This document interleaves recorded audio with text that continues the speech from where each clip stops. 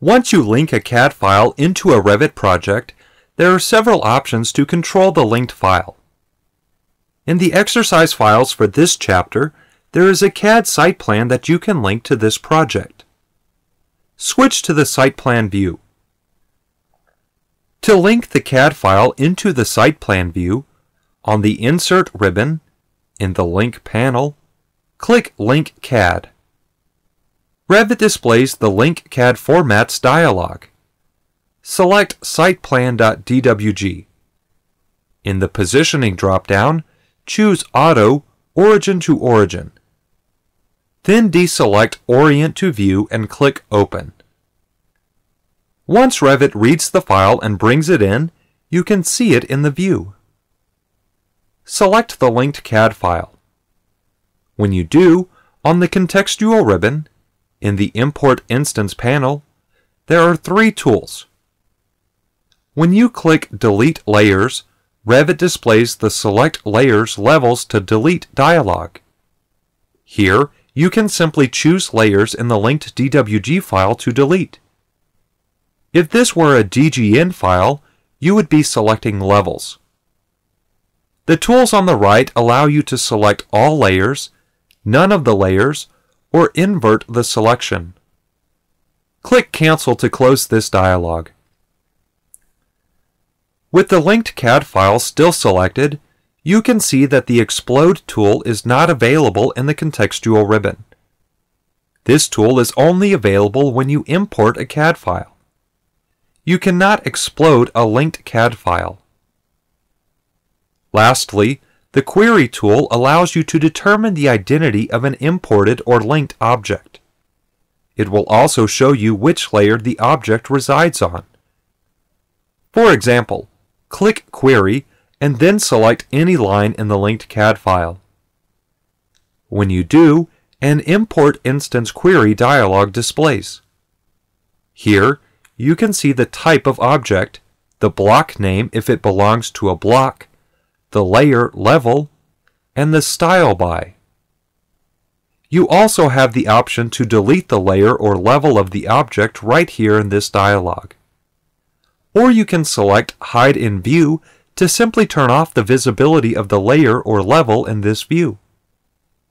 Click OK to close the dialog. Looking in the Properties palette, you can see the base level and base offset of the linked CAD file. You can adjust these values as needed to place the CAD file in the correct position. In the Dimensions section, you can see the instance scale. However, this value is read-only and cannot be modified. But when you click Edit Type, you can control the import units and scale factor for imported symbols. Click Cancel to close this dialog. You can also see the name of the linked CAD file in the Properties palette, which is the file name. You can control the shared site as well. Deselect the CAD file. The Manage Links tool in the Link panel on the Insert ribbon will open the Manage Links dialog. Note that the Manage Links tool is also available on the Manage ribbon in the Manage Project panel. When you select Manage Links, Revit displays the Manage Links dialog. Switch to the CAD Formats tab. The status is shown as loaded. You can load and unload links to control their display. The Positions Not Saved setting indicates if the linked file's position has been saved in the shared coordinate system. Since you did not publish or acquire the shared coordinates before, this setting is not active yet. The size simply reports the size of the linked CAD file.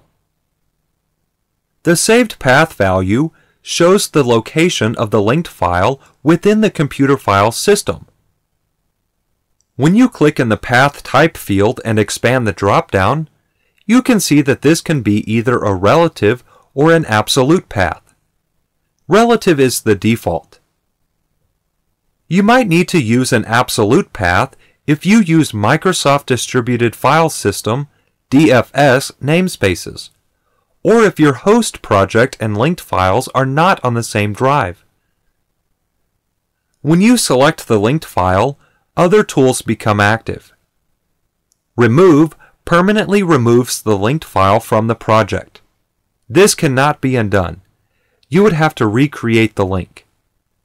Be aware that removing a link from the host model could cause you to lose critical annotations or elements hosted in the link. If you simply no longer need to see the linked file, you can click Unload. When you do, the status changes to Not Loaded. When you click OK to close the Manage Links dialog, the linked file is no longer visible. On the Manage ribbon, in the Manage Project panel, click Manage Links to display the Manage Links dialog again. Switch back to the CAD Formats tab. To reload the linked file, select the linked file and then click Reload to reload the same file from the same location. Now, the status has changed back to Loaded. If the name of the linked file had changed, or if you had moved the linked file to a different folder, you would click Reload From. In that case, Revit displays the Find Link dialog so that you can navigate to the folder and select the CAD file to link. Select the siteplan.dwg file and click Open. Pay attention to the Import tool.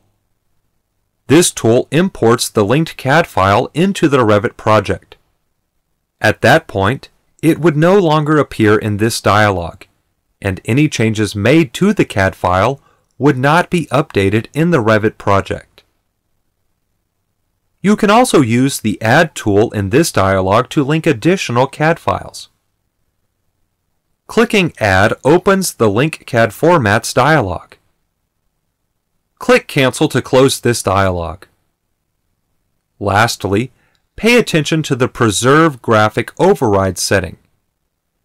This setting allows you to keep any graphic overrides made to the CAD file. Click OK to close the Manage Links dialog.